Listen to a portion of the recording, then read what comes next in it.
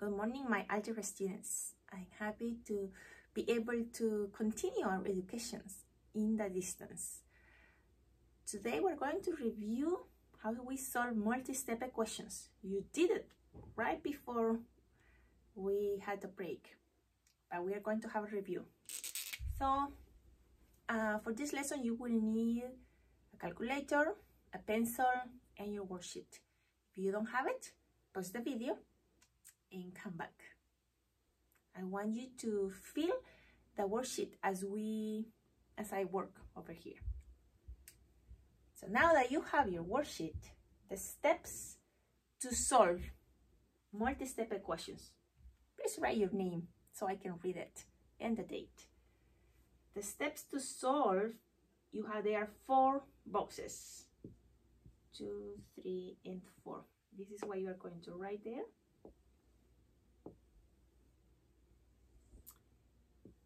And the first one is you need to distribute.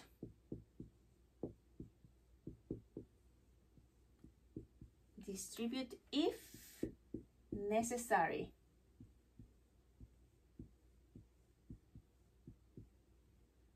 Let me write over here. This is what it looks like in your worksheet. Second step is combine. Combine like terms. Like we put the x's together and the numbers together, right? Step number 3 is move variables to one side.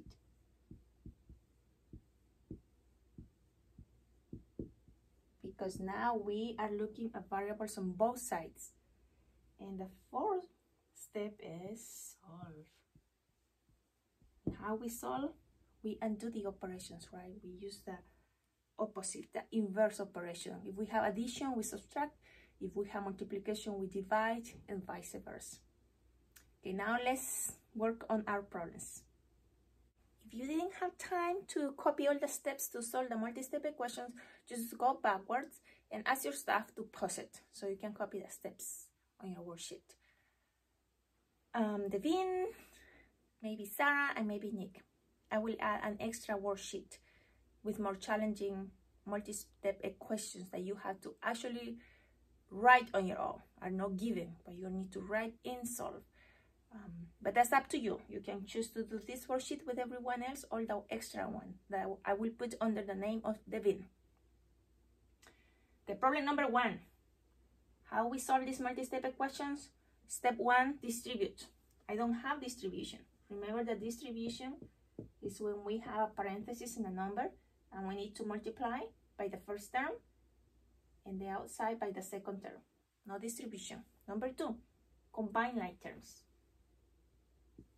Over here, I cannot combine any other y's or numbers. And this other side, the equal, I cannot combine. So we can move to step number 3, which is move variables to one side. Since I like to have my variables on my left, I'm going to get rid of this 3y. Variables is the unknown. I'm going to get rid of the 3y by doing the opposite operation. A negative 3 will undo. And I need to do that on both sides. This will eliminate the y's, my variable on this side, and over here I do 5y minus 3y gives me 2y's. I bring down the minus 8, put the equal, and over here I only have the 12 left. Step number 4 is solve. Now I need to solve for y. Leave y by itself and move everything else to the other side. So I'm going to move this minus 8. The inverse of negative is positive. So I'm going to put plus 8 here and plus 8 on both sides. I bring down the 2y. Here I brought down the minus 8.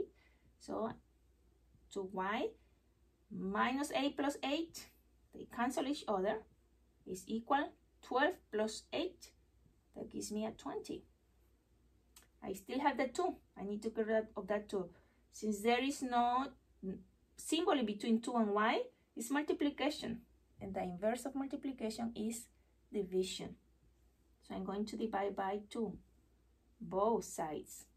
This cancel these 2, and I am left with the y by itself, and 20 divided by 2 is 10. Here you have number 1. Let's pause anytime that you need, so you can copy. Okay, let's do number 2 now. Number 2, distribute. There is no distribution. Remember, distribution is right over here. There is no distribution here. Combine like terms. No numbers, no variables, no more x's here or numbers, no more x's here or numbers. So step number 3, move variables. I will leave the minus 6x and I will get rid of this x. To undo minus 8x, I'm going to put a plus 8x on both sides.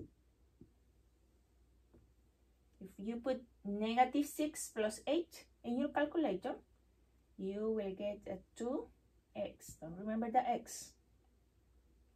I bring down the plus 14. Plus 14. I copy the equal. I bring down this 12. And this x cancel each other. Now I need to solve for x. So I need to get rid of that plus 14. And the opposite of plus is negative. I'm going to put negative 14 on both sides. I can bring down the 2x. These 2 get cancelled. And it's equal. Put in calculator 12 minus 14. And that will give you a minus 2. Or you can put, yeah, no, just leave that, 12 minus 14. Now, the 2 is multiplying x since there is no symbol in between. The inverse of multiplication is division. A fraction is a division. Let's divide both by 2, both sides. That way the 2 get cancelled. Because 2 divided by 2 is 1. So I am left with only one x. And that x is equal to, put negative 2 divided by 2. And that will give you a negative 1.